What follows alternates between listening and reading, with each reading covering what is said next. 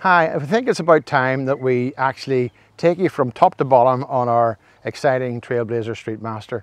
So what we're going to do with the next few minutes is just simply show you all the details and all the features of how to land with your machine, open it all up, and all the different aspects that you use when you're cooking. So the first thing you do when you arrive is you level your jockey wheel, which comes as standard with the machine, until it's nice and level, no matter what level of ground. For example, it's a bit tilted here at the moment. And then what we do is we go around the back and we're going to drop down the prop stand. And what we normally do is drop the prop stand down as firm as you can, or onto a little block of wood that you decide to bring with you.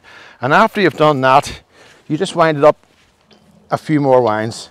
And what that does is that pins the prop stand to the ground. It makes her really stable and really safe. The next thing you want to do after that is to release the catches on your front table.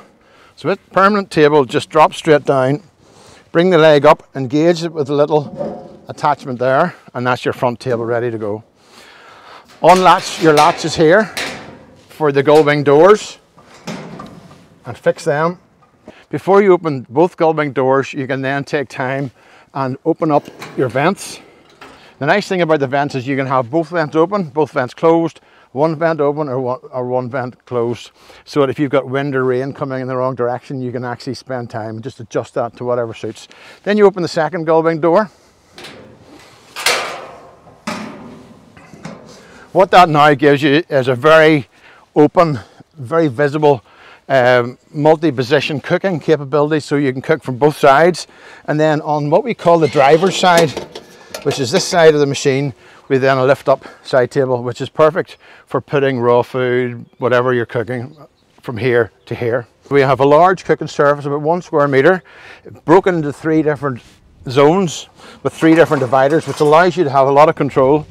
You have 3 instantly removable stainless steel, solid stainless steel grill surfaces, which can come off and on very quickly, which means that cleaning has never been easier.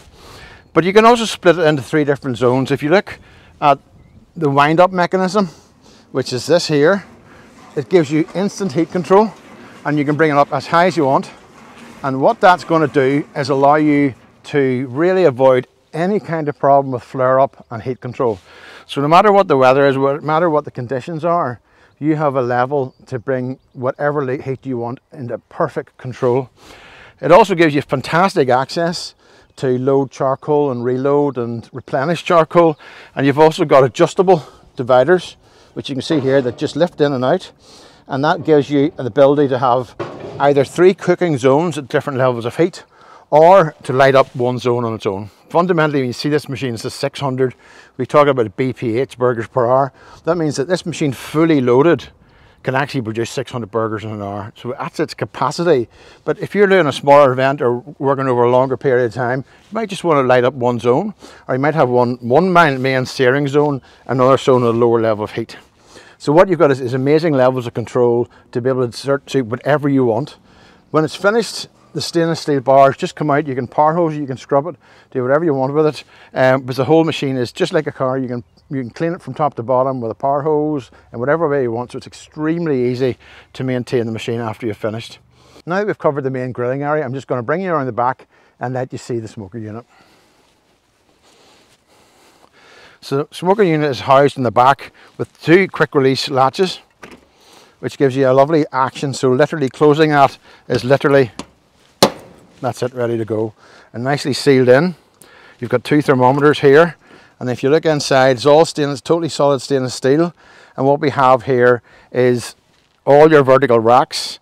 You've got your moisture tray, and below that you've got your firebox. And the firebox is basically what we call a minion maze, or a maze, where you can run your charcoal around. And if you look at this here, you've got your air vents here and here, and you've got your release points here, and then you've got your firebox here. You've got your water tray shelf and your heat deflector, and then you've got removable trays to give you a whole range of vertical. And you can take some trays out if you want to put larger joints and stuff in, and you can hang things from the top tray as well if that's necessary. What we then have is, so when you're cooking and when you light that up, We've then got the chimney, fully closed, fully open, halfway. So again, with the two vents below and the top vent above, you've got quite a high level of air control. So you can do everything from a low and slow smoking, but also a big deal is also the ability to have pre-cook or hold hot. So that's going to give a tremendous combination for the front grille system.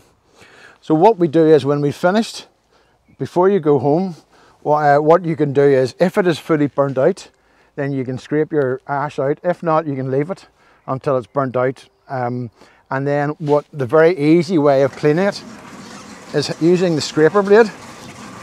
So built into the machine is a very convenient mechanism, which is, if you look here, you'll see the blade, and then this mechanism handle here. So what you do fundamentally is lift out your two dividers, lift out the front divider, like that, and then simply scrape your ash the whole way along, and that ash will then drop into this ash box, and then you've got the ash contained here that you can just dump in a safe place. When you're finished with it, you put your ash box straight in, very simply and very easily, re-engage the blade, lock that, and then relock the scraper blade.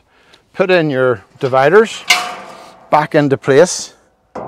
What you can do before this, if you want, is you can clean this machine down perfectly by cleaning using your own stainless steel cleaner for keeping the inside panels clean.